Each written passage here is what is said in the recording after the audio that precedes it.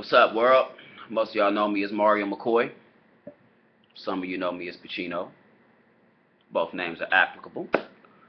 Wanted to connect with y'all and discuss the topic that's been on the brain lately. I had a discussion with one of my home team down here in Texas, talking about mental growth and somebody who's now in my early 30s, something that I can attest to.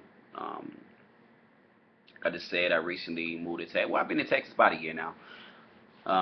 For those of you who may or may not know, home team all day, MKE. Um, that's petty, right? But when we talking about mental growth, I'm from a place where I'm from the north side, 52nd and Hampton block. It's 52nd and Hampton, Milwaukee, Wisconsin. Um, that's an area where it's not the worst, but it's definitely not the greatest. Uh, some of my good friends are still in the streets. Some of my good friends are looking for a way out, and there's people that I know that are watching that are looking for a way out. Being from Milwaukee, most of the city is hood. 49% of all African American men under the age of 30 already have a criminal record.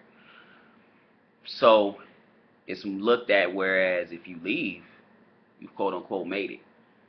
Um, Bit about my story for those of you who may or may not know. I dropped out of college, took 3.5 years off, went back to college, completely struggled academically.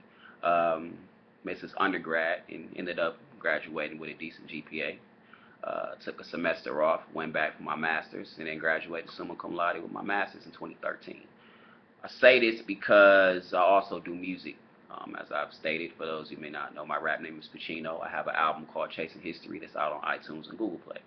I've done music. I released music locally about a decade. Um, Also a member of Alpha Phi Fraternity Incorporated. To run down, a few of the surface facts. These things have all chronologically played towards my own mental growth, and leaving home was one of the most hardest things that I've ever had to do. Um, it's for a educational opportunity, and because I really got tired of the crib. I really got tired of all the bullshit that goes on in the crib. Um, I found out a couple of days ago it's 84 homicides in Milwaukee, which is per capita more than Chicago right now, and we're in July 2015. And I had discussions with people, and I see discussions that talk about what can we do, what will we do, all these protests and things like that. And I aim to keep mum about it because everybody tends to have a certain opinion about whatever should go on socially, and everybody thinks that they're correct, but nobody's doing anything about it. So I just came to be like, well, that's the pot calling the kettle black, I guess. But I really pray for my city. I really pray for mental growth. There's a lot of people in my city who aim to be like, I want to move, I want to leave, I want to do this. It takes a lot of struggle. And I move by myself. I move with next to nothing. I own property back home. I move with next to nothing in my name. With what fit in my car, I did that and rolled out. And I would say almost a year later, it's one of the best things I've ever done. I had a conversation with one of my home team, and back at the crib, and I was actually having second thoughts about rolling out. And he was like, explore the world, please see the world. And he couldn't have been even more right. I recommend that for any and everybody who's in this predicament, who wants to leave, who wherever you from. You can be from the Midwest, from the South, West Coast, East Coast, wherever. If you want to explore the world, see the world. It's definitely for your mental growth. It's definitely something that can never be taken away from you. It's something that you can say, well, I did it. It's on my bucket list. I checked it off. I've met a lot of great people. Just a different atmosphere, different surroundings, being able to get up and do something different every day, go to a different place. Um, those are things that you can't, mentally ever erase. And you're forced to adapt to different surroundings. You're forced to adapt to different, diverse environments and different people who you may or may not see where you're from. And this is something that I definitely went through and definitely still go through, being out here in Texas. Musically, I will say that I'm slowly becoming a bit more inspired to do more music. Um, with mental growth comes change, and I always thought when I turned 30, when I turned 35, I'm not 35 yet, don't do that.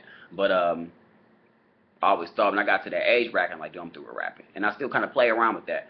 But it's something that's a passion of mine. It's something that I see so many young homies aim to do it, to get out the hood, or aim to be noticed, and aim to be, use it to catch women and all of that. It's a passion, it's an art, and when it comes to growing, you kind of set things on a priority scale and see what's gonna work for you. And a lot of y'all, boy, I'm gonna keep my mouth closed on that. But as far as the mental growth, like I said, it's something that can never be taken away from you. I definitely encourage it. I have a few friends. I always see it on my Facebook timeline. I'm getting ready to leave. I want to leave. I can't wait. I got a year. I got 2 years. If God give you the opportunity to roll out, take it, because He will not leave you forsaken in any area of your life. Um, the struggle makes you appreciate the success even more. Um, I hope that I can be a vessel to relay this message to somebody that's out there. I'll be aiming to update my YouTube channel a bit more, just as far as my own stance on certain things of life, or whatever this comes to bring at the time that I feel as though can relate to the public. But for now, it's the kid signing off. At Chino y'all and everything, by the way. Alright, peace.